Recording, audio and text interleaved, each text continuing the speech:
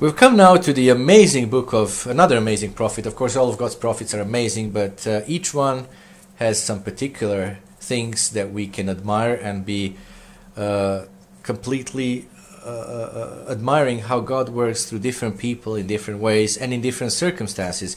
We covered the book of Ezekiel last year, and you realize that Ezekiel was in a very specific time of his life when God revealed to him the coming captivity and the downfall of the house of Israel.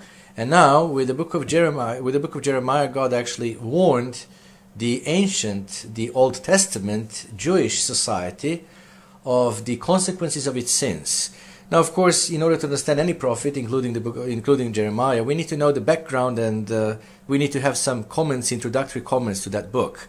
Now, Jeremiah has been inspiration to God's people for millennia. He was unique in that he was around for the day after the fall of the kingdom of Judah. So he survived the fall of the kingdom of Judah, and then he carried out his mission further because he had very important task given to him by God. Now, some think of him as the prophet of doom. The term Jeremiah is one who gives a lament or bad news, and therefore it is traditionally understood that he is the author of the book of Lamentations. Now, here is the organization of the book of Jeremiah. The book of Jeremiah can be actually broken down to about seven areas. It is not chronological, so that might be puzzling. So we can kind of break it up into sections dealing with various subjects rather than chronological order. So in the first section, it's chapters 1 through 20. It speaks about a couple of kings. One is Josiah, and the other one is Joachim, his successor. The second section is chapters 21 through 35. It speaks of the king Jehoiakim and King Zedekiah, the last Jewish king. The third section is chapter 36 through 44. It's a historical narrative. Then the fourth section is actually one chapter, chapter 45. That chapter is reference to Baruch. Baruch was his secretary. Area or section number 5 will be chapters 46 through 49. It is actually the prophecy of neighboring peoples around the country of Judea, the ancient Judea. Section 6 is chapters 50 and 51. Is description of Babylon, which parallels Revelation chapter 18. Because as you know, we have the modern Babylon, spiritual Babylon, that is present in our time, just like the ancient Babylon was ruling over the peoples and nations in the ancient Old Testament times. And finally, chapter 55 would be 52, that is. Chapter 52 would be a historical appendix. That's the seventh and the last section of the book of Jeremiah. So again, the book of Jeremiah is not chronological, so we can break it up only into the sections dealing with various subjects. Now, by the time that the book of Jeremiah was being written, the house of Israel was taken into captivity. In fact, it was taken into captivity before the birthright blessings were fulfilled. So their birthright blessings were not fulfilled while they were dwelling in the Holy Land. Their birthright blessings were fulfilled just after they were scattered and found their new dwellings. At the same time, Judah, the kingdom of Judah, remained in the promised land, and there was indeed a priesthood line from Judah. It was the tribe of Levi, descendants of Aaron, and there was also monarchy there coming from the line of David. Jeremiah interacted with royalty of Judah as a priest. You see, he had both aspects in his life. He was a priest and he was also a prophet. In Jeremiah chapter 1 verse 1, if you read that verse, it shows us the family line of Jeremiah. So we see in this verse that he is the son of Hilkiah, who was not the high priest. This prophet, you see, had an important role in dealing with monarchy. Also, Jeremiah ties in with commission. In chapter 1 verse 10, we read that his commission was to lift up, to throw down, and also to lift up, to build and to plant. So from what we know about the history of Jeremiah, we know that he was able to go to Ireland and take a remnant of David's royal line following the mass slaughter of Jewish aristocracy by the Babylonians. Now the remnant of that royal line married into another branch of the house of David and ruled in Israel, in scattered Israel, not anymore in Judah. And after the house of Israel was exiled from the promised land, it never had a ruler from David over it. But now the line of David was ruling over a part of Israel, over the British Isles, that is. It was ruling, you see, in British Isles again, which is populated. The Isles are populated by descendants of so-called lost tribes of Israel. There are also several possible meanings of Jeremiah's name. One possible meaning is the eternal will lift up, rise. The other one is the eternal is exalted. The third possibility is the eternal hurls, or the eternal throws. The fourth one is the eternal establishes, and the fifth one, the eternal loses. Loses, which is reference to his birth, because according to Jeremiah chapter 1 and verse 5, he was a prophet before born. You see, Paul, Jesus, and John the Baptist were also determined for the ministry before they were born. We also have tradition of the Ark of the Covenant. Now we find this tradition not in the canonized books, but in the historical books of the Bible, which are not canonized, but nevertheless they're historically accurate. In 2 Maccabees, chapter 2, verse 1 through 9, you'll find, brethren, account of the Ark of the Covenant in Jerusalem at this time.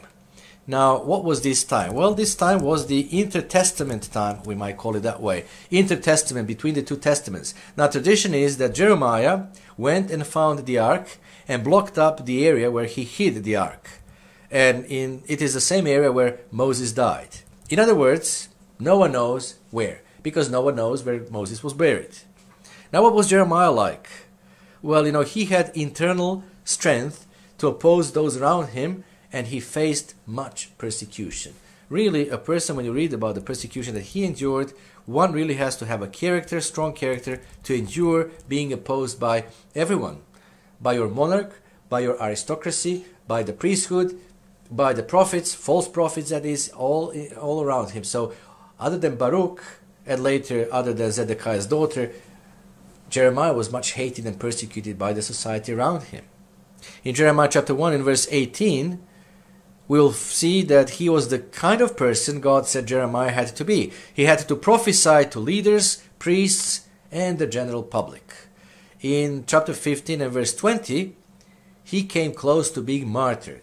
He was almost martyred. And when Judah went into captivity, he was treated with a great respect by his enemies. What an irony.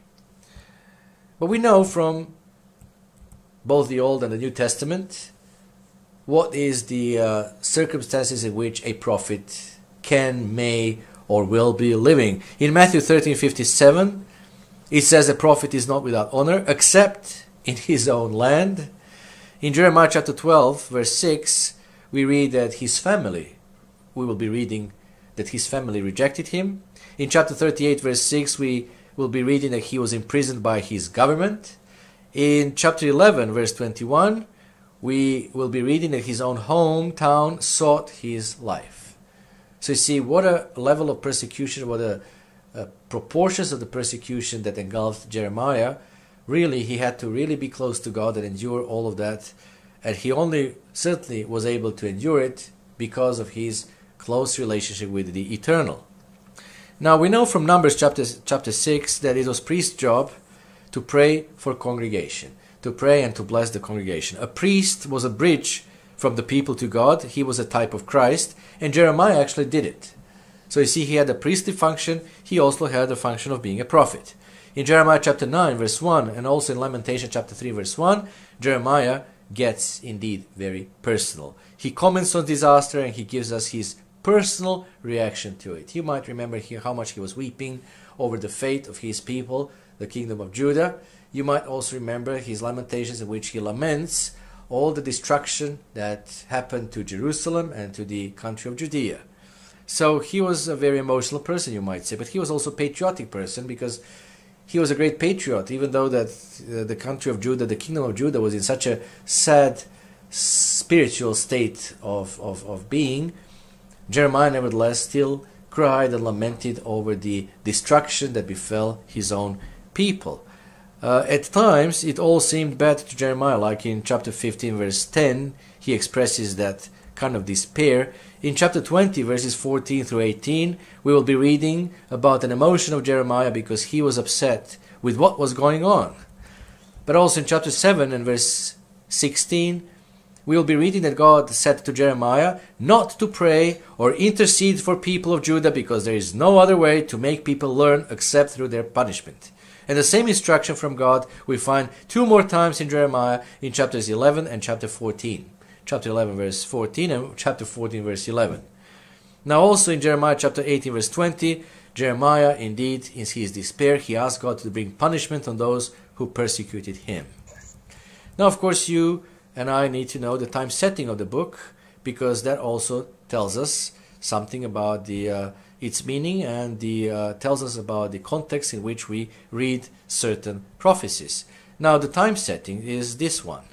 In chapter 1, verses 2 and 3, it gives us reign of kings ruling throughout the book. Then also in chapter 1 and verse 5, it tells us of a special calling and commission that Jeremiah had. In chapter 25 verse 3, we have another historical time setting. You see, Jeremiah was born around 645 before Christ, towards the end of Manasseh's reign. You might remember the kind of ruler that Manasseh was. I think when you read all the things about what he did in the kingdom of Judah, it makes your stomach churn and turn. It is such a horror. It's so much occultism. It's so much heathenism. It is so anti-God that one just wonders, could there be any greater evil that befell the house of Judah? Nevertheless, so towards the end of Manasseh's reign, Jeremiah was born, and he was called in 1627 before Christ, in the 13th year of Josiah's reign. You probably know that Josiah was actually the last righteous Jewish king. The last tzaddik or righteous king on the throne of David. And Jeremiah's ministry extends approximately half a century, 50 years, so throughout 580s, because he was the one who witnessed the fall of Jerusalem, and then he had to replace the throne of David from the Holy Land into the scattered Israel. So he approximately served the house of Judah, and we can say also the house of Israel, for 50 years. Now Baruch, the scribe, was Jeremiah's assistant, and Judah repented during this time, during the time of Josiah. Josiah reformed religion and reformed the worship that Judah was given over to, and he basically destroyed all the legacy of his ancestor Manasseh. So therefore, Jeremiah may have had part in this restoration of the true worship of God. Also at this time there were a couple of other prophets that were prophesying. One was the lady named Hilda, and Zephaniah, the prophet Zephaniah, was also prophesying at this time. Also Ezekiel and David, they were younger contemporaries of Jeremiah, because we see that from the Bible. For example, in Daniel chapter 9 verse 2, we can see that Jeremiah had influence on Daniel, because that verse refers to Jeremiah and the 70 years of the captivity of Judah in Babylon. Also in the book of Jeremiah chapter 25 and verse 12, we have a 70-year period prophesied of Babylonian control. And that really lasted from 609 until 539 before Christ, when under the leadership of Ezra and Nehemiah, the remnant of Judah did return to its promised land to restore the Judah and Jerusalem and the temple in Jerusalem. And also 70 years are mentioned, not only in Daniel, but Daniel read it from the book of Jeremiah. It's mentioned in Jeremiah chapter 29 and verse 10.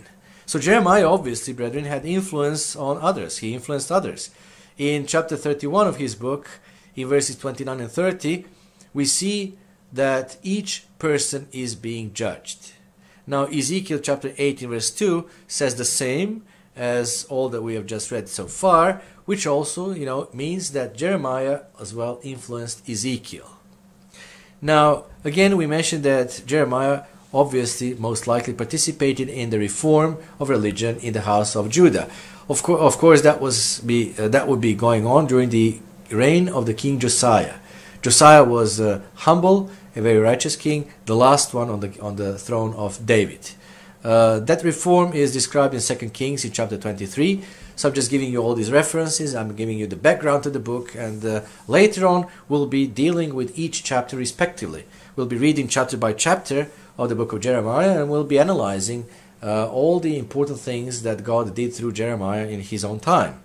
So in 2 Kings chapter 23 we read about Josiah and how he reformed the evil religion that was entrenched in the house of Judah, in the minds of people, in their hearts, and in their customs. We'll be reading later in chapter 7 how fathers gather the wood, and how women make dough for the Queen of Heaven, and how children are there to help them in all of that. In chapter 10 we read about the worship of the trees, the exact equivalent to Christmas trees, and in some parts of the world New Year trees, because in my country, for example, what is Christmas trees was it used to be New Year's trees, and nowadays, because Christmas comes later than December 25, after the January the 1st, nowadays people actually use the trees for both the New Year, Roman New Year, and Christmas, Orthodox Christmas time. Now, Josiah, as you know, died. He died in a battle. He was indeed a righteous ruler who went up against Pharaoh Necho, and that battle is mentioned in 2 Chronicles chapter 35, verses 22 through 24. And Jeremiah, of course, that's why we have, among other things, lamentation. He lamented for Josiah, and he also organized mourning for Josiah, and he told people of the disaster to come. Disaster was the mighty Babylonian Empire, which by that time rose to the heights of its power. And it was basically knocking on the door of Judah, just about to conquer the land of Judah and destroy Jerusalem. However, we'll be seeing in the book of Jeremiah, brethren, that people did not even pay any attention. They were just sitting around listening to the false prophets who were telling them, oh, don't worry, safety, safety, peace and peace. Nothing bad is going to happen to you. So in Lamentation chapter 4 and verse 20, we may find a reference actually to King Josiah, the last righteous king on the throne of David in the Holy Land. In 2 Chronicles chapter 36, in verses 20 and 21, there is a warning and to Judah of its final fall. Who gave the warning? Of course, the prophet Jeremiah, because his commission was to warn the complete Jewish society, the upper echelons of the society, the common people, of the coming destruction coming from the hands of the Babylonians. Now, of course, in his during his ministry, we had several kings. The first one after Josiah was King Jehoahaz. He was taken into captivity after a short period of reign, only 3 months. Then came King Jehoiakim, who displaced him within days, and he was placed on the throne by the Egyptian Pharaoh. And he was a friend to Egyptian Pharaoh. So the house of Judah, you see, brethren, was because of the imminent danger from the Babylonians. The house of Judah, instead of relying on God for protection, the house of Judah actually relied upon its ally Egypt for protection against the Babylonians. And that's what the modern house of Israel, not only the Jewish, when I say the modern house of Israel, I mean the Israelitish countries, including America, Canada, including New Zealand and the British Isles and Australia. So the modern Israelites, as well as the state of Israel, the Jewish state of Israel, they all actually rely upon their allies for protection, not to God. Now, after Jehoiakim came King Jehoiakim. He reigned for 11 years, that is, and he became a vassal king to Babylonians, because by the time Babylonian Empire became the mightiest in the world, so it subdued basically this king and made him a vassal king. Then, of course, he didn't want to be vassal anymore, so he rebelled and he wanted to form an alliance with Egypt, and the results were disastrous, totally disastrous. Hebrews chapter 8 explains Jeremiah well, because we'll be finding the references to the mind, to the heart in the book of Jeremiah. So we can find the elements of the new covenant. The elements of the new covenant we find only in the old. You know, in the old, the new is found, and in the new, the old is explained. So it is again shows us the harmony of the Bible, shows us the unity of the Bible, and shows us the unity of the revelation that God gave to us through His holy word. Now, Jehoiakim, he came back and he reigned for 3 months, and then he was taken captive. While the king Zedekiah, the last king on the throne of David in the promised land, he ruled for 11 years. He was taken into captivity by the Babylonians. He was the last king of Judah, and he went and he died also into captivity. In Jeremiah, however, however all of these tragedies that have befallen the house of Judah, in Jeremiah chapter 52, we find that that chapter ends on a positive note. So, regardless of all the horrible things that are coming again, because the Bible repeats, the history repeats itself, and the Bible has a dual prophecies. What happened once in the past will happen again in the future, but this time with more intensity. Nevertheless, we have in the end a positive note.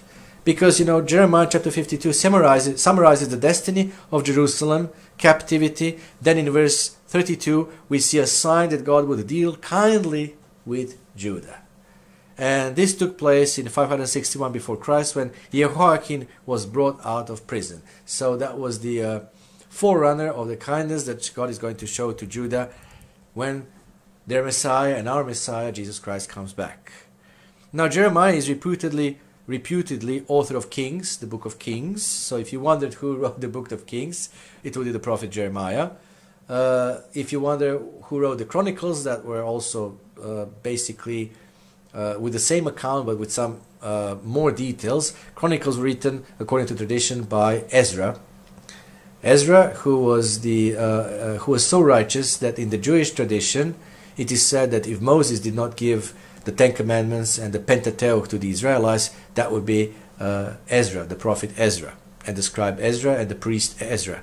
So Jeremiah reputedly wrote Kings, and Ezra wrote the Chronicles. And Jeremiah, you see, is the prophet of the captivity, because he went through all of that process. He survived that captivity, and then later he had to flee from the Middle East to flee to the British Isles. That's an amazing commission that he fulfilled, was to pluck up, the throne of David from one location and replace it and relocate it to another geographic location. So he is the prophet of captivity. He was, brethren, permitted to stay back in Judea after all of the house of Judah went to Babylon. So he was permitted to stay. Only the poor and elderly and Jeremiah were left in Judea. The rest were taken captive in Babylon. You may wonder why all these elderly poor. Well, those are the ones who could not really organize any mutiny. They were not able to really make an uprising and rebel against the Babylonian power. So the Babylonians thought, well, just leave them in the land. At least the land will not be completely desolate, and there will be somebody to till the land, somebody to pay the taxes, and so on. So Jeremiah was left with those people. The rest were taken captive in Babylon, and Jeremiah also prophesied good things about Babylon. And in fact, if you remember, his advice to his kinsmen was just be calm, pay taxes, be obedient, do not rebel, and it will be well with you in Babylon. And a remnant of you will return to the Holy Land. So Jeremiah's calling from God is quite amazing. We'll be reading that in the book itself, but I'm just going to summarize it in this introduction. Because he got his calling as a young man. Some of you who are listening to that, you're young people, you might say, oh, but we are so young, we haven't lived our lives yet. What does it mean to live your life to its fullest? What do you want? Do you want to be sinning in your life to the fullest and bring all kinds of consequences of sin, and then say, oh, let me now dedicate myself to God? Well, you know what? There is one truth that you need to know. God does forgive sin, but He does not remove the consequences of sin. And the consequences could be, unwanted children. Consequences could be all kinds of health issues. Consequences could be, you name it. Jeremiah was young. He was basically a teenager. Some commentators feel that he was called at age 14. Now, of course, this is doubtful, but he most likely started his ministry in his teens. So if you're a teenager and you're being called by God, it's a great privilege and honor.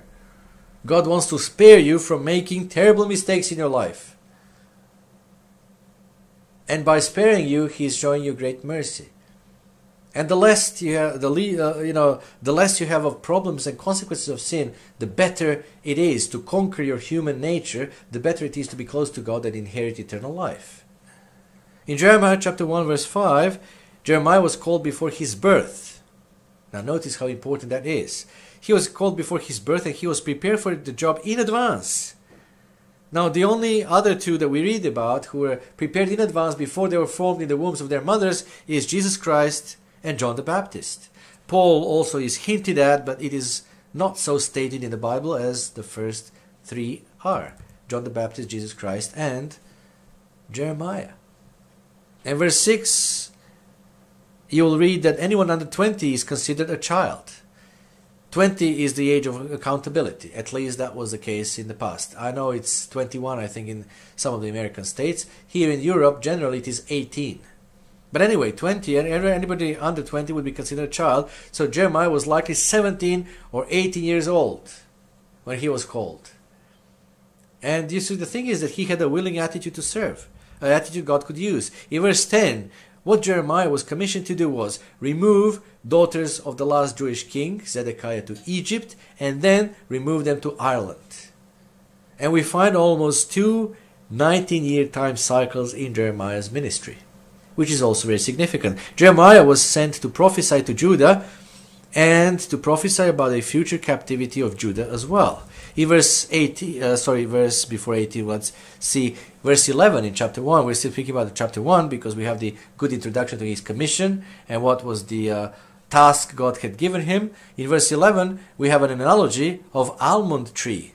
Now, why almond? Because it's hastening tree. You see, almonds bloom in January and give fruit in March. Most fruit trees start to flower in March and produce fruit in August. And all almond tree is called the hastening tree.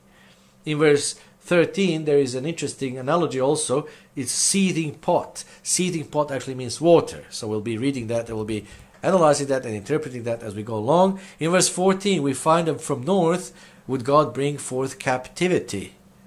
Now, it's easier to come from the north than to the east anyway. And in verse 15, after Hezekiah came the king Manasseh, the horrible king Manasseh. He was as bad as all the other apostate kings. And even though the king Josiah made some reforms in Judah, the Jews, again, brethren, went back into idolatry. And we will be reading that all throughout the book of Jeremiah. And if you want to mark your Bible, you will see how saturated the book of Jeremiah is with condemnation of the sun worship.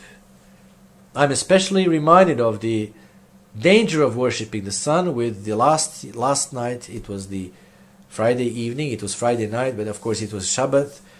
It was the Sabbath. However, the people around us celebrated the Roman New Year with all kinds of fireworks and firecrackers and things that just upset the normal mind, upset all the pets around in our houses, and they just celebrate as if there is anything to be celebrated. I at one point was on the verge of crying. I was looking at all of those fireworks around the city because I have a very good view from my balcony, so I could well see the amount of the fireworks around. I wanted to cry, wondering what is that these people are celebrating. I'm like, if Jesus Christ was coming back today or last night, would they be so joyous and celebrating? Obviously not. We know from the Bible that they will not be happy with Jesus Christ returning. Plus, we have the energy crisis in Europe these days. Inflation is high. It's winter time. I'm wondering, what are these people celebrating? But anyway, sun worship. That was the problem of the house of Israel. That's the problem of the house of Judah in Old Testament. But brethren, that's exactly the same terrible problem of the house of Israel in our times. And the house of Judah, of course, included. Sun worship. If you were to mark your Bible, you'll be finding sun all over the place. All over the place in your Bible. Sun. We'll see that in the book of Jeremiah. We saw also that in the book of Ezekiel, when people were just worshipping all kinds of things, and then the pinnacle of their apostasy from God was that they were turned with their faces toward the east, worshipping the rising sun. And we see here, we'll be seeing in the book of Jeremiah, that the house of Judah did exactly the same and even worse. And the problem was sun-centered worship. Sun-centered worship. So again, regardless of Josiah's reforms, the Jews, again, went back into idolatry. As soon as Josiah died, the nation went back into idolatry, and God was indeed very displeased with that. And, of course, there is one analogy, as my last comment in this introduction. There is an analogy of love for people, because there is a marriage relationship.